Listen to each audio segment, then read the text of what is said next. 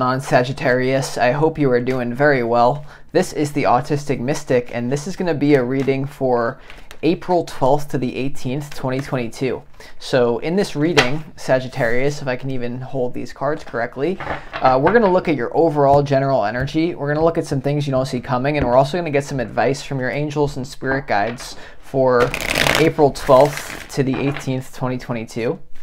Okay, but first and foremost, you are all definitely very welcome here in this space with me, Sagittarius, as we go through this reading. I appreciate you taking the time to check out this reading. If you find it resonates with you, then definitely smash that like button and also subscribe for future updates. It would be greatly appreciated over here. But either way, let's go ahead and jump into your reading here. We're going to do 3 shuffles. I've also pre-shuffled some oracle cards that we're going to pull later. And give me a moment and we'll see what wants to come through. As always, I would like to thank the angels, the interdimensional beings, and the spirit guides who are overseeing this act of divination for Sagittarius.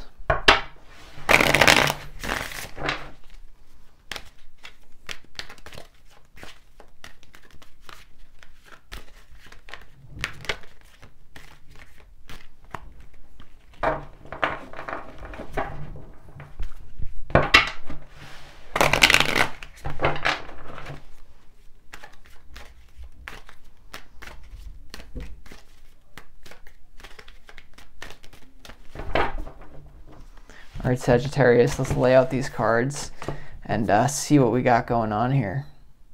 Wow. That's a great overall energy, if you ask me, but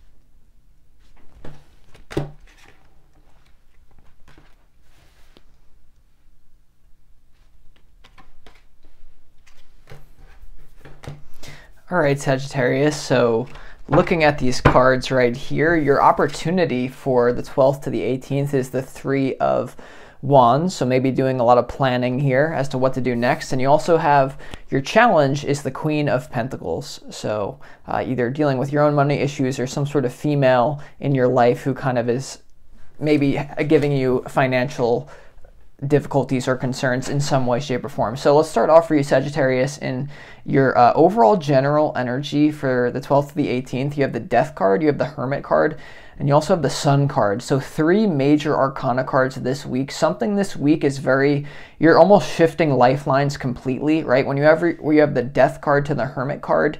And the thing that I love about this transition, this big shift in your life, is the Sun card is here, which dampens down the negative qualities of these cards and brings out the best in these cards and the whole reading, actually.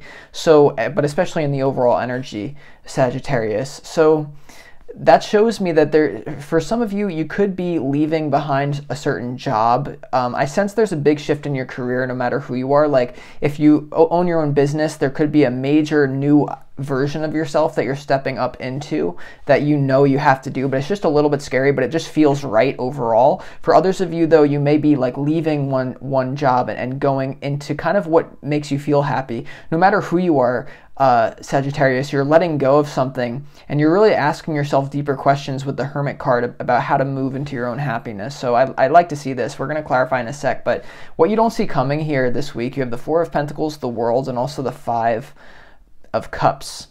Okay, very interesting here.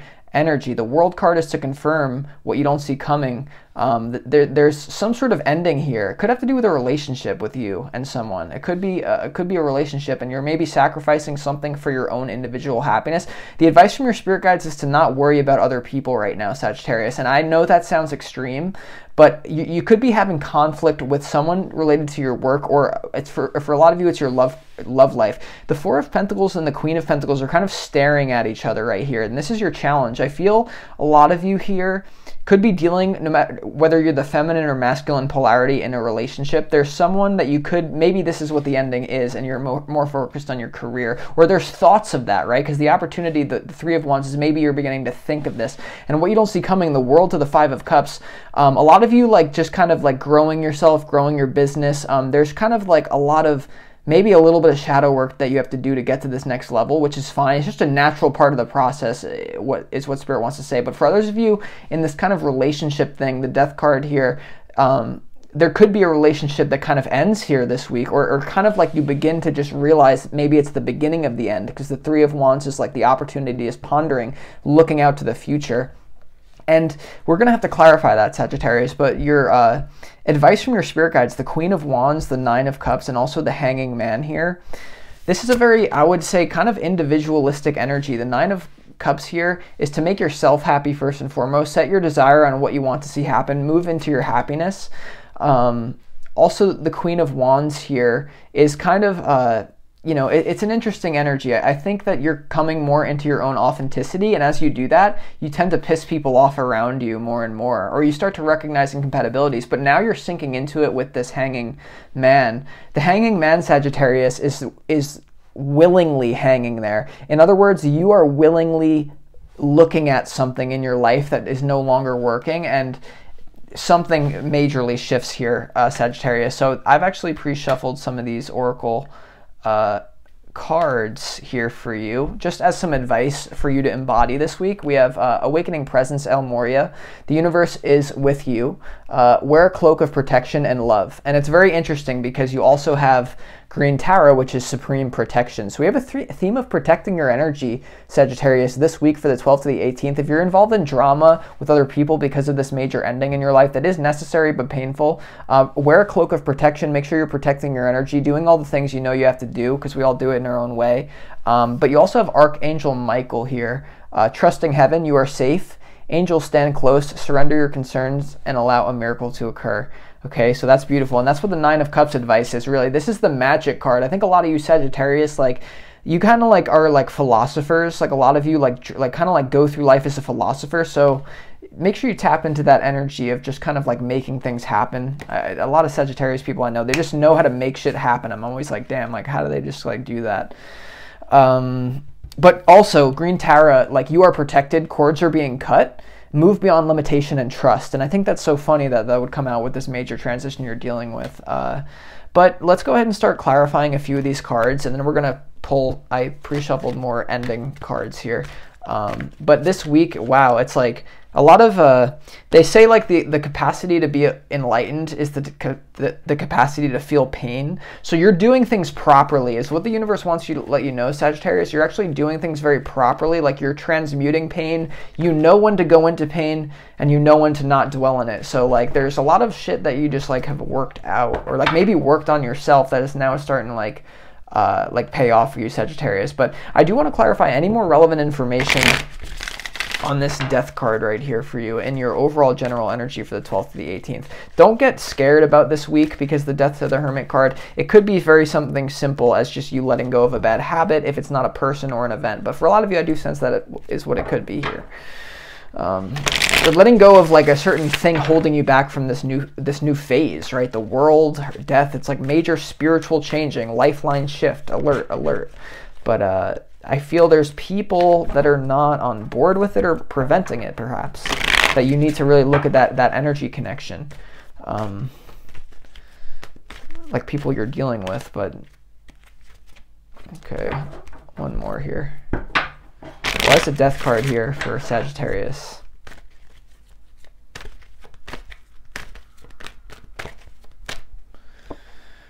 The Death card is clarified by the Emperor. So very possible that this is kind of like a masculine relationship that could be coming to an end, Sagittarius. It could be your partner if you happen to be a female, or it could be a boss at work if this has to do with career. This is someone in your life who probably you respect a lot, probably has authority. So this is a shift in that, like, so there's a lot of weirdness here. It's like there's something coming to an end, probably with a person, either, because the Emperor is a person card. Also, though, for others of you, though, if that's not the case, Death to the Emperor, maybe you're having a change in your values, you know, because the Emperor does things a certain way. They have a routine. They live according to structure. They have boundaries. And so there could be a death to that in your life, whether you're losing someone who has that or you're choosing.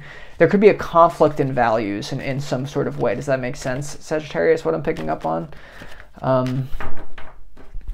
Okay, let's also go ahead and clarify why the why this Hermit is here as well. Okay, why is the Hermit? Any more about like the information, the shadow work you're going to be doing? You know, what is any more relevant information for Sagittarius? Why is there's going to be some sort of like gap or like a void in your life perhaps for a bit. And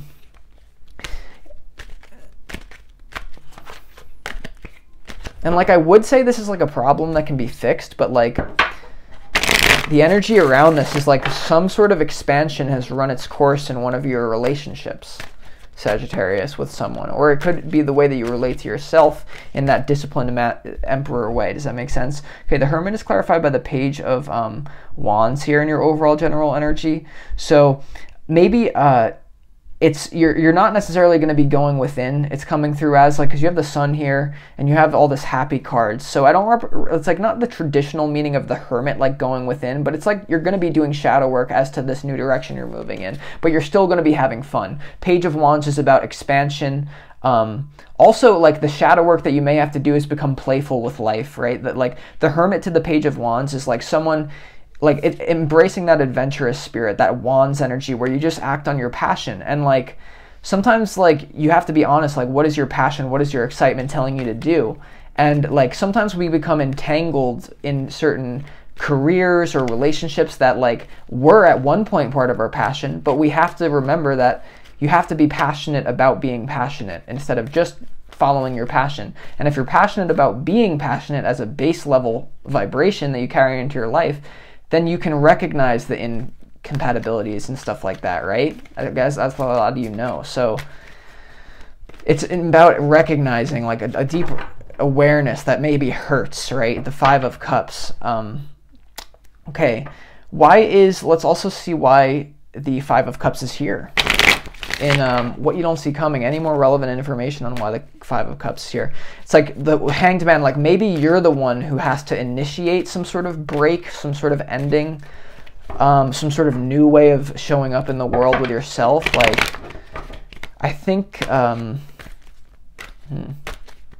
it's not like that it's unexpected, like someone like dumps you. It's like they're the one, like the energy's like you're the one doing the dumping a little bit, which is like sometimes way harder, to be honest.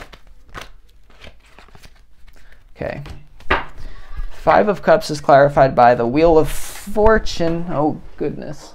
Excuse me here. That's pretty wild. The Wheel of Fortune, Sagittarius. So this is part of your destiny. It's part of a lifeline shift that was meant to occur for you to express more of yourself naturally, to go with the direction that you want. Or, you know, maybe this is happening to give you a reflection of some things as well. You know, a divine mirror, whatever you're letting go of is definitely like, you know that you're doing what you have to do, but sometimes when you do what you have to do, people don't understand it, or it's like maybe there is a recognition, but like you are where you're meant to be. If you're feeling sad this week unexpectedly because of something, you're actually in the right spot, is what we're saying here, okay, or what Spirit's saying here.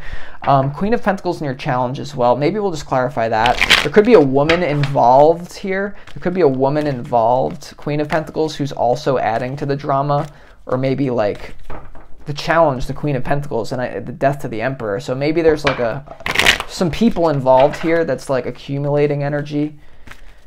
The challenge is like maybe just work it out with the person you're working now with. Don't let other people get involved, but let's see. You know, if maybe you let other people get involved and you draw conclusions based on other people. Yeah, like King of Cups, another person card as I'm saying that. Queen of Pentacles in your challenge. There could be a lot of people around you that are like feeding this fire without you knowing it. This like, this problem that you're letting go of, it's sad, but you're moving in a new direction. Like there's just, I don't know what, I'm saying what I feel here, Sagittarius. So sometimes it's just like, you know, take what you get from that. Okay, let's also clarify why this Nine of Cups is here in the advice from your spirit guides. Why is the Nine of Cups here for Sagittarius?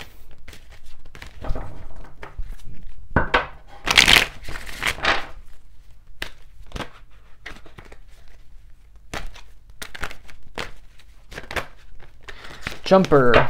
Okay, the Nine of Cups is clarified by the Judgment card. Exactly what I was feeling. Yeah, there's a deep like let go, some sort of maybe drama with an individual, but you're going. It's Judgment Day. Like you can't run from an issue that you have here with anyone, or like with an incompatibility. You can't run from it. It's Judgment Day. Spirit's saying you might as well like jump out of the tower before the tower blows up, right, Sagittarius? Hanged Man, willingness on your behalf. Queen of Wands, not really giving a shit sometimes what other people think of you because it's your life at the end of the day. And like once again, I just feel like this feeling of being trapped. Like I just feel like this feeling of like, I don't know. Like it's weird. Okay, final oracle cards to pull. Okay, first card, abundance. Potentially what could be causing some of your pain is once again human attachment. We have abundance. What got you to where you're at? Abundance thinking. Don't get pulled down into lack mentality where someone or something leaves your life and you're like, they were the one, they're the main, they're the golden goose. Really, they're a pin drop, right? So abundance, that sounds cold, but like just, I don't know why it's coming through as that it is. Within the next few months as well. So all of this, like, this is like this week, because remember the opportunity, Three of Wands, this could be like a reading of like what's going to happen, but like, within the next few months, you can expect some sort of finalization from what we're talking about today. You also have choose a new direction in the advice. So choose a new direction. Interesting. You know, this is once again reminding you, like maybe sometimes you have to make these decisions that you don't want to, or something that's going to benefit you, your future self, rather than the self that you are here. So I hope that this resonates. I hope this helps you, Sagittarius. If it does, and you want to find information on how to book a personal reading with me, go ahead and click the link in the description box underneath this video. You can find all the info about how to book a one-on-one session with me. It's always a pleasure to do that. But either way, Sagittarius, I hope you enjoyed this reading, and I hope you have a great week from the 12th to the 18th. Thank you so much. Peace.